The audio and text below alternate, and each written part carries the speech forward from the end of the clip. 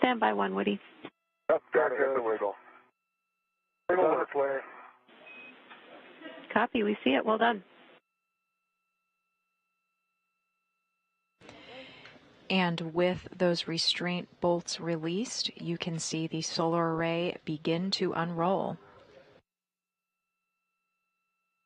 It is aided by those magnets that snap together. This is the helmet camera view from NASA astronaut Steve Bowen. It will take about 12 minutes for the solar array to completely unfurl.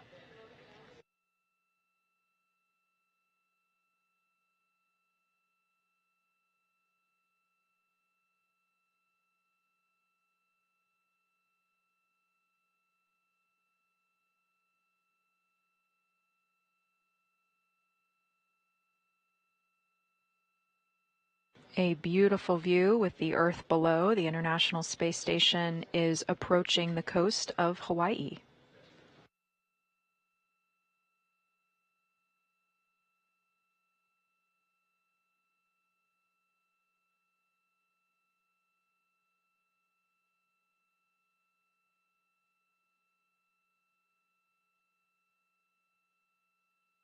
There's 5 magnets on my side are faded.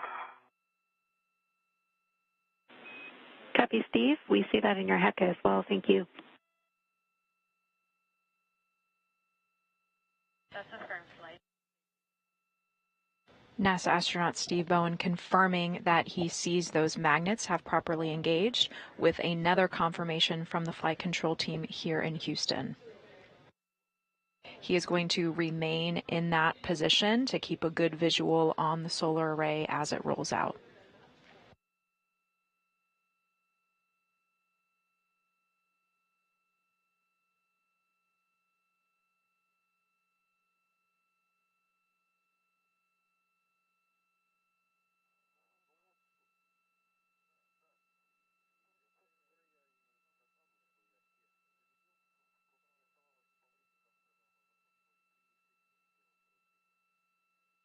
About 2 years from the first IROSA unrolling is the 6th IROSA unrolling. Again, that first IROSA, or International Space Station rollout solar array, was installed on June 16th of 2021.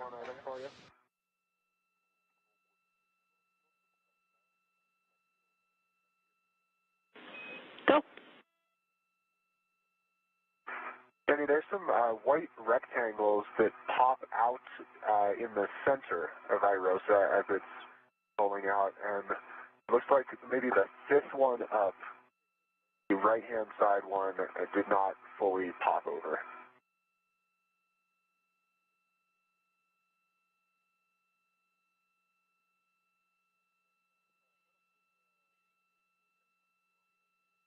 Should be able to see it in my HECA. Copy, Woody. We are getting right up the middle of IROSA. We are getting eyes on that. We appreciate the report. Would you be able to get a picture on your camera as well? Of course. Thank you.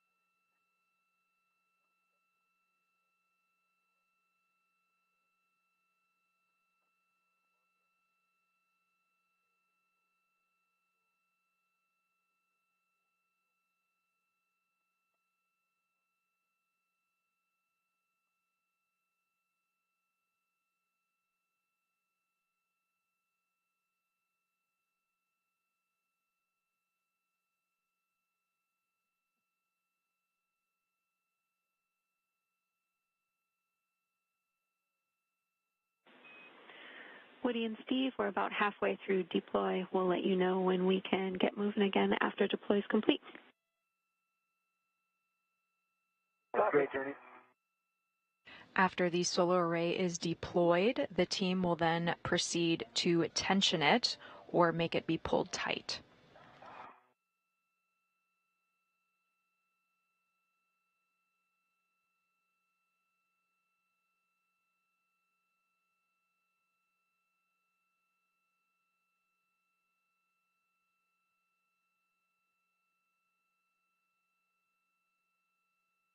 You can see the view here of a size comparison between the new solar array with the legacy array. When unrolled, the International Space Station rollout solar array, the new one, will be 60 feet long by 20 feet wide, and the legacy ones are 112 feet long and 39 feet wide.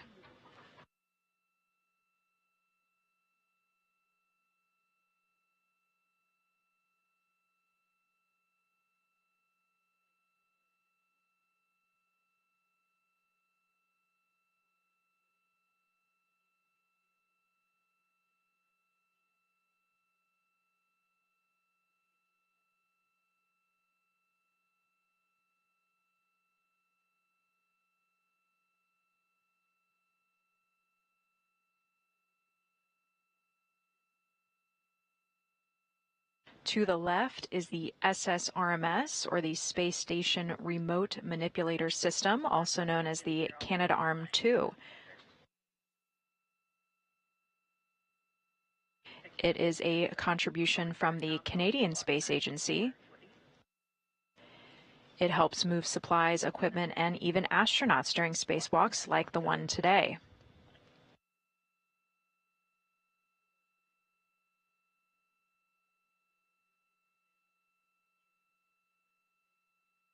It is over 57 feet long when it is fully extended.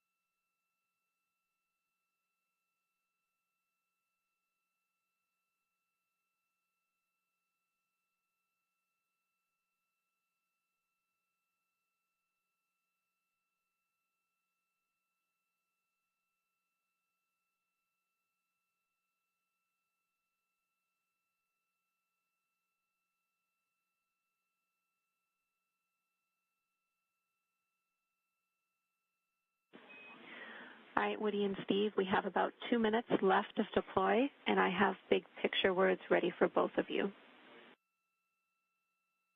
Great, ready to copy. Woody, you will be completing the tensioner bolt release and then doing work site cleanup pretty much as written in the procedure. We'll have you get crew lock bag M, and then you'll be translating inboard, picking up your green hook along the way, and then working with SSRMS to retrieve the APFR. Following that, we'll have more information. Steve, you ready? I'm ready to copy. Steve, for you, following deploy, you are going to pick up the cable bag and put it on your BRT.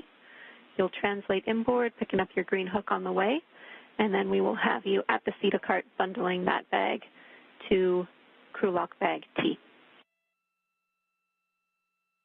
Understand. BRT stands for Body Restraint Tether. Or close to it, we'll have words on get-aheads. Sounds good.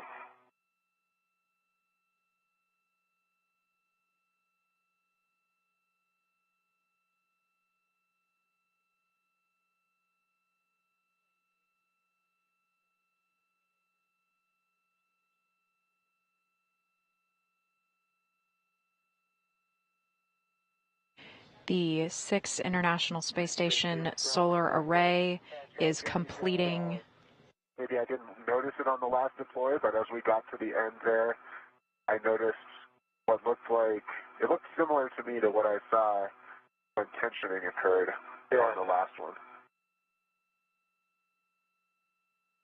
And a little pop. Magnets on your side weren't perfectly lined up before, but they are now. Copy.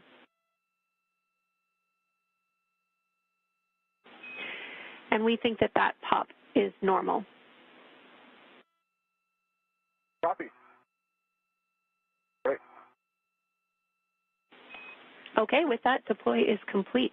So well done, both of you. Steve, you can translate to retrieve the cable bag. And Woody, sudden stops and quick grabs are still not allowed on the mod kit.